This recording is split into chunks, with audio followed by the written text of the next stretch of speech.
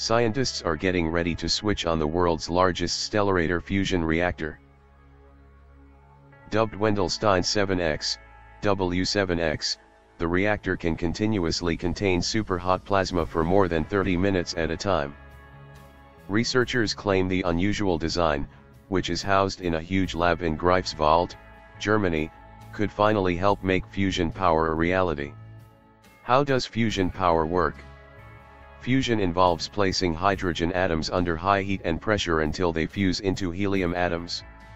When deuterium and tritium nuclei, which can be found in hydrogen, fuse, they form a helium nucleus, a neutron, and a lot of energy.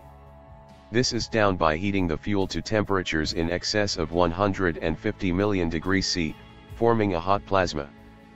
Strong magnetic fields are used to keep the plasma away from the wall so that it doesn't cool down and lost its energy potential. These are produced by superconducting coils surrounding the vessel, and by an electrical current driven through the plasma. For energy production, plasma has to be confined for a sufficiently long period for fusion to occur.